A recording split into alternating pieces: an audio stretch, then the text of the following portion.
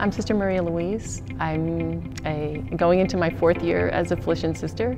I took vows August 10th, 2014, and then a week later I moved to Mississauga. The school is co-sponsored by the Basilian Fathers and the Felician Sisters. Part of the mission is to create Catholic leaders.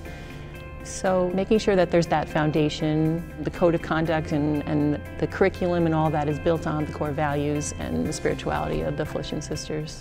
The Felicians actually came to the diocese in 1937. They started at St. Felix Center down in downtown Toronto, and they began in, I believe it was education, and now St. Felix Center is an outreach to the poor. In 1964 they moved out to Mississauga and formed Holy Name of Mary, the school here.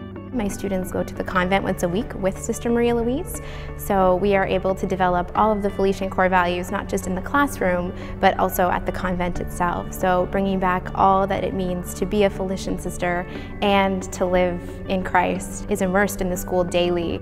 These Felician values really sort of ground us and make us holy and good people. Sister Maria Louise brings a lot of passion and joy to the students here at Holy Name every single day. She always has a smile on her face, and there's the light of God in her. You can see it in her eyes, and they sparkle every morning. And just when she's speaking about Christ, there's this passion and this true dedication. It's a great role model for the girls, for myself, and we are truly blessed to have her in our community. She's just keen always to get involved and to be a part of everything that we do here at Holy Name, which is so wonderful because the girls get to see somebody living out their faith and also enjoying all that school and education can bring.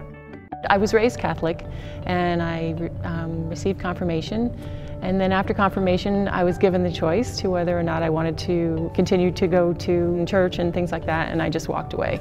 After high school, I was trained as a computer programmer. During that time, I started taking theater classes, and I decided this was what I wanted to do with my life. I wanted to be an actress. So I put myself through NYU. I got an undergrad degree in theater, and I worked in commercials and some theater, some modeling. At the end of 10 years, I just realized there was still this longing in me, something in me that just wasn't, I just kept saying there has to be more than this. The first thing I did to try and discover God was I started praying the rosary. I had never prayed the rosary before, but I had seen my grandmother praying the rosary. Little by little, the Lord just kept leading me, and that emptiness inside, just something was changing. But it wasn't until January 16th, 1998, that I went to a prayer meeting and was prayed over for a deeper release of the Holy Spirit. That was the moment, I opened my heart to God.